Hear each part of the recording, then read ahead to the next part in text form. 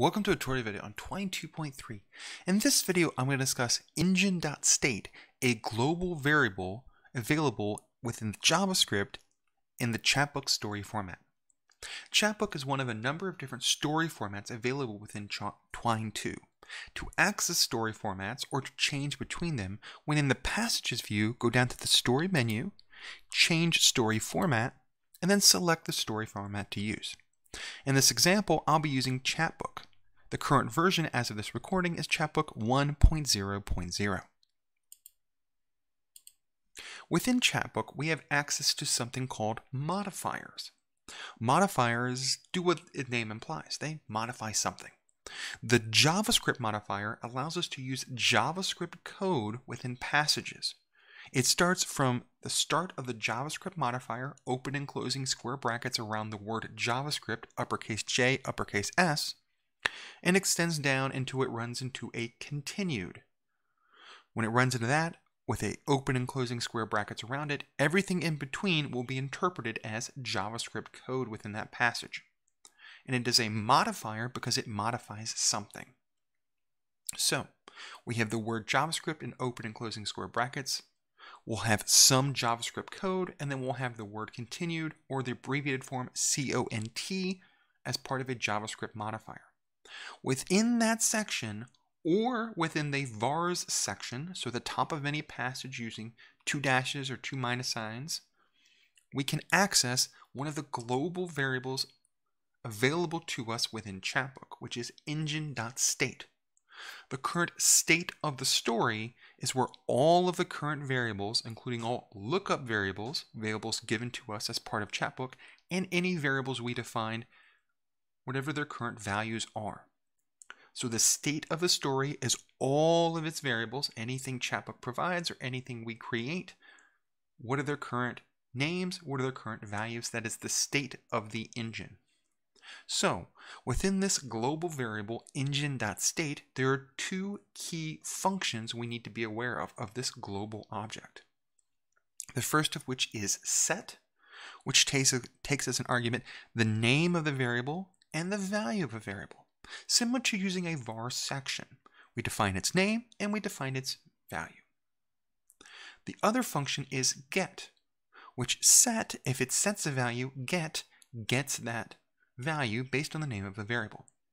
The 2 of them, engine.state.set and engine.state.get, allows to manipulate within JavaScript modifiers the current state of the engine.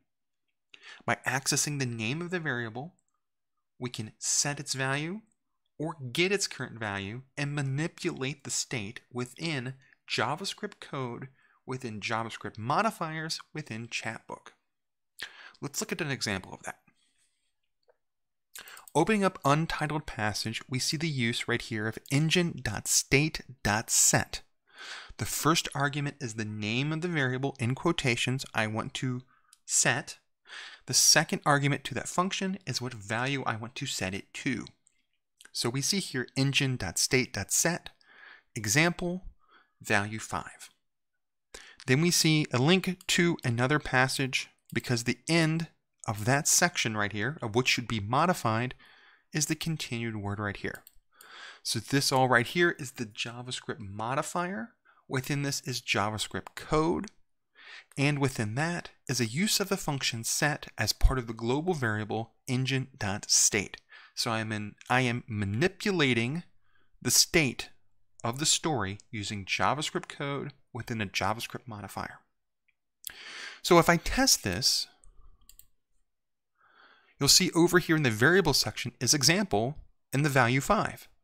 Because as far as Chapbook is aware, it has a story variable that is a variable available within anywhere in the story called example with the value 5. As far as it is aware, this is completely true because we have told it engine.state.set. We've set a value of a variable. Notice over here it didn't show any of that. It just ran through that section of code, JavaScript code, showed us the link to another passage. Within another passage, if I click this, we see the value of example is 5. The value of invalid is undefined. Let's go look at that code. So I mentioned engine.state.set to change the value of either creating a variable if it does not exist or changing existing variable value. Over in another passage, I have engine.state.get, which gets the value of an existing variable. An existing variable is an important part of that phrase. Right here, we see the use of example as a variable within this JavaScript modifier, using the function engine.state.get to get the value of a variable. Then we're using the special write function within Chapbook to write something. What are we writing? First, the initial string, the value of example is.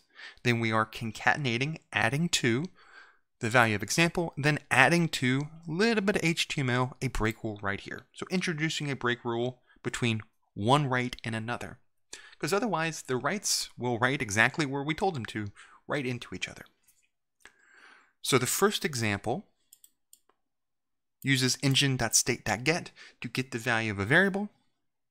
The second example tries to get the value of a variable, but that variable does not exist within this story,